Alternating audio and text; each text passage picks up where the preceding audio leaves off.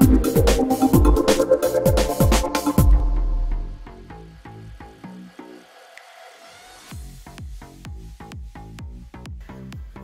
and welcome to workout 6 of the LiveFitNow 28-day workout challenge. I hope you are feeling really good after the first 5 workouts. Now today we're going to focus on abs and core. I thought this would be a nice one for day 6 and indeed Saturday. So first of all, what I'd like to talk to you about is what is your core and abs. Now I think often when you think of core, you're going to think about your six-pack, your muscles that are coming down the front of your tummy, but in fact the core is much deeper. It is lots and lots of muscles that work to keep our trunk supported, and actually there are a lot of internal muscles that we need to make sure we are engaging. So when I say engage your core, the first thing I want you to try and think of, and the easiest cue that I can and I've found that successful people, is just imagine you're trying to hold in a wee. So if you just have that little pull up and in, you're going to find that your pelvic floor muscles are up and in. We've all got them, so if you can just squeeze and engage. So when I do particularly remind you, or just remind yourself to pull and engage your core, that is what I mean. Just imagine you're pulling up your pelvic floor muscles. What you'll find is your abdominals will start to engage as well. So rather than just think brace the six-pack, think pelvic floor muscles up and engaged, hollowing out the tummy, and then throughout all of these exercises you're going to be making sure that you're really focusing mind muscle connection on the specific muscles that we're trying to work. So today what I have done is kept it very simple in as far as we have 10 exercises that we're going to do, because I want to give you the time to think about and perfect each exercise. So some of you might be able to keep going for the full time, and others might just need to stop and reset throughout, and that is a really good idea. If you're finding that your back is starting to hurt, or you're just not feeling it where we're trying to get it to work, you can just stop and reset. You might just wait until the next exercise, or just take smaller breaks in between some of these exercises to get maximum functionality and just to really feel it in the muscles that we're trying to get. So hopefully that all makes sense. Do let me know if you have any problems with any of the exercises, and most of these exercises, if you have any issues getting down to the floor, you should be able to do it on even potentially a sofa or a bed, or you can do quite a few of them standing as well, just to give you that option. So we've got 10 exercises, as I say. We're starting with a plank, and we're going to do some side planks, mountain climbers, so quite warming ones to start with. Then we'll be laying down for some crunches, ankle taps, ab cycle, Russian twists, and then we're finishing off with some alternating ab cycle crunch. So we really should feel all of our abs firing off hopefully in the next few minutes. I'm going to stop chatting now. We're going to take it down to the floor or against a wall or worktop if you want to do your plank there. So we're going to aim for a minute if you can do it. So if you already know how to do a plank, you get straight into it now because you're going to be more challenged that way. You can choose an elbow or a hand plank. You can either come here onto your knees if that's enough, or come up onto your toes. You want to go to the next level, bring your hands level with your shoulders. Again, you can come to knees or coming up onto your toes. Okay, so there's the level choices. So choose where you want to start with, and I'm going to start the timer now. That's it. So you want to focus on squeezing your glutes and engaging your upper back as well. So squeeze your shoulder blades together. You want your hips to be level. If you find that your hips are coming up or down, you might just need to reset again. You want to make sure that your body isn't adapting, because it's very easy for it to just help you to try and get there. So you're squeezing everything in, holding your pelvic floor muscles in whilst you're holding that. That is 30 seconds already. You're doing a great job. That's it, keeping it nice and tight and squeeze.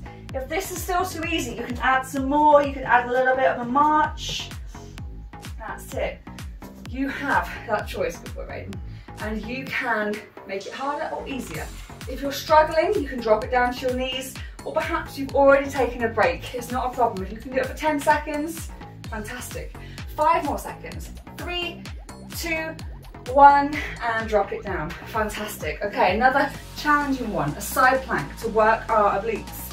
We need to have either our elbows or our hands underneath and level with our shoulder, because it's going to make us in a far stronger position. We're going to stack our hips, stack our knees, and you can choose to either stack your ankles if you're used to this, or you might want to make a light a wider footing at the base by putting them next to each other, like one in front of the other. So we're going to lift up. So if we're on our left side, we're going to open up across the chest if you've got the balance there to really stack the hips. If you need to have a little bit of support, that's fine. If you can't get that far, again, if you're lifting through here, you are going to feel your obliques working. That's it. Keep it going. We're going to do another 10 seconds on this side. Well done. Really opening up if you can, but keeping your hips stacked. Don't lean forward or back. 3, 2, 1. Fantastic. Well done.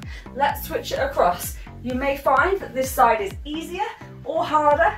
Everyone is different, but quite often they feel quite a big difference on this side plank. So get yourself in position. That's it. Elbow or hand underneath shoulder, and then we lift up. That's it. If you can, opening up through the chest, making sure you're not leaning back or leaning forward. Good. You should really feel that engagement through here. That's it. If you're finding yourself very wobbly, remember you can just use your hand or just take it down to here. You're still going to engage those muscles. Let's do the 10 seconds. Nice, come on. That's it. 3, 2, 1, and drop it down. Nice, we've done this one. We're going to do mountain climbers next. So we've done this one before together. So we can do this on our feet if we need to, or bring it to our knees. It's up to us. Coming up, and now off we go. So bringing your knees up underneath you, hips stay level, weight should be forward. That's it. Now you can choose to do this at walking pace. You can try and bring the speed up. As you bring the speed up, make sure your hips don't creep up. It's a very common thing that the faster you start bringing those knees up, or the tireder you get, you start lifting the hips. Keep it down nice and low. You want a nice flat back. Engaging your core, feeling your abdominals lifting those knees up to the chest. That's it. Good. Now you might find you've had to rest. That's not a problem. If you're still going, we're going to go for the 15 seconds. That's it. Keep it going. Keep the back flat. Keep your core engaged. Fantastic. So nearly there. And 3, 2, 1. We're going to take it down to our backs now. Crunches. We are focusing on isolating our upper abdominals this time. Knees bent, feet on the floor. Engaging your pelvic floor, okay? Lower back supported and pushed into the ground. And we're going to gently crunch up and then control it down. So keep that squeeze in the core the whole time. If you can, try and keep your head back. And you can either let your hands just slide up towards your knees, or if you're used to and prefer to pop your hands behind the head, that is fine. We're really focusing on that squeeze and control it down. It's very easy just to sort of fling around on this, but I'd much prefer it when people really focus on lifting from your upper abs, squeezing up, controlling down. Hopefully you can start to feel some fire burning in there. That's it. Nice work. Squeeze.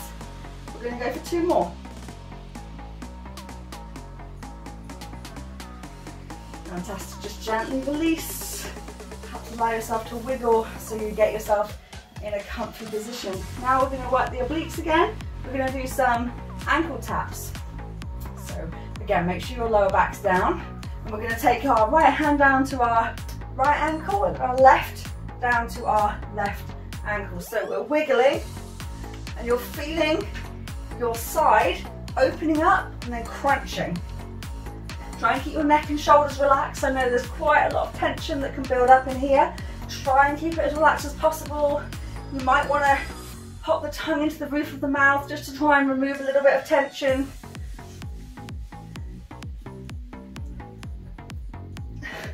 That's it. Really focusing on those side muscles. Can you feel them? I hope you can. Lots of fire. Remember, rest anytime you need to. If there's too much tension somewhere else in the body. That's it. Let's do 4 more. 1, 2, 3, 4, and release. really try and release that tension because I'm hoping that's really built up over these last few exercises. You're doing well. So we've done upper and side. Let's do some lower abs now. Let's do some ab cycle. So what we're going to do is, again, make sure your lower back is pushed into the ground. We're going to bring our feet up into the air. We're going to extend one leg away and then the other leg away. Try and keep the foot flat. Now, if you find coming low starts lifting your lower back off the ground, just come up a little bit higher. Okay, some people, you might be working up here, and that's good. Focus on working your lower abs. Try and keep your legs, muscles, not doing too much of this work. That's it, pulling back up from those muscles when you get that nice stretch at the bottom. Stretch and then pulling back up. Yes. Fantastic. That's it, a few more. Extend and pull back up. 4 more. 4, 3, 2, 1, and release and relax. Fantastic. Okay, so now we're going to come up and we're going to do some Russian twists. We're going to work those obliques. You can do this just body weight, but if you do want to hold something whilst you're doing it, feel free. Now, we're going to rotate round as far as you can one way, and as far as you can the other, keeping the chest lifted. Now, often, I notice that people will just move the weight around. It all comes from the shoulder, but we're trying to get the twist and the rotation through the body. That's it, keeping the heart space lifted. If you're finding this easy, lift your feet up, balance up onto your coccyx. That's it. Well done. Really feel that twist through the body. Fantastic.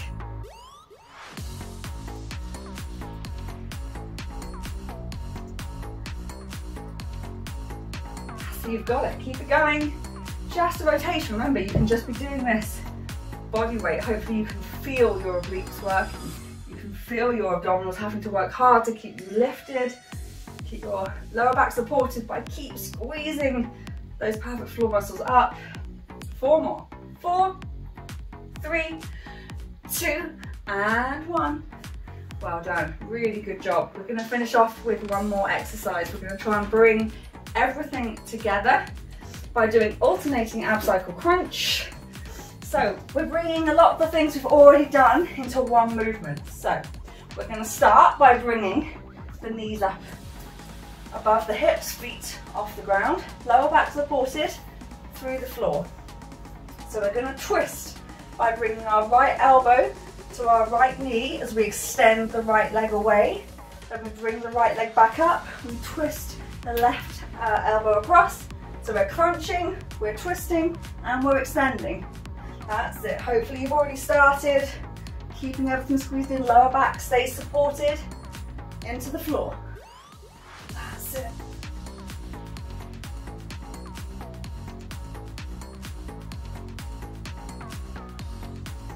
Nice. Remember, at any time, just pop the feet down, reset. So if you're finding that you're just not feeling it within your abdominals or that it's just getting too much tension in all the other parts of your body, just stop, pop the feet down, release the tension, stop if you feel you need to, or get back up, go again. See if you can get a few more reps, really focusing on the quality of the reps.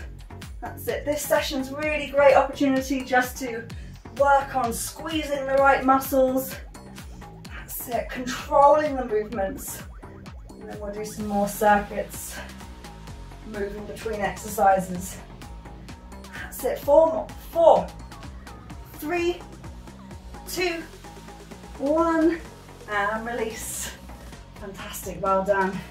Bringing your knees into your chest, giving yourself a big hug. That's it. Well done.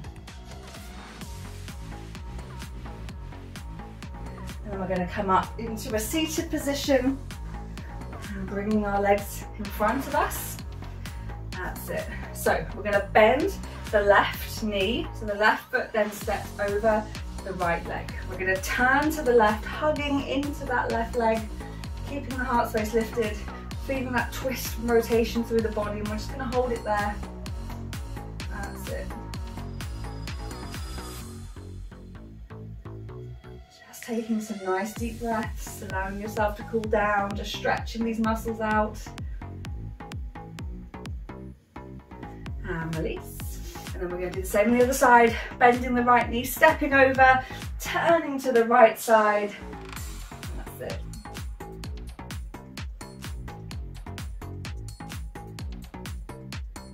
Wonderful. Feeling that lovely stretch as you turn into your leg. And gently release. We're going to do a nice full body stretch. You can either take it down onto the floor, so you can reach up and through the full body stretch, or you can take it up onto your feet to finish off in an energizing full body stretch up to the ceiling. Really reaching through the fingertips, whether you're on the floor or on your feet. One more nice big breath together, breathing in and out. Fantastic. Well done, everybody. I hope you felt that in your abdominals and your core. That is workout 6 done. Hello, Raiden. And tomorrow it's going to be a wonderful Sunday vibe for some nice stretching and yoga incorporation for another 15-minute workout. Thank you for joining me, and I hope you have a fantastic day.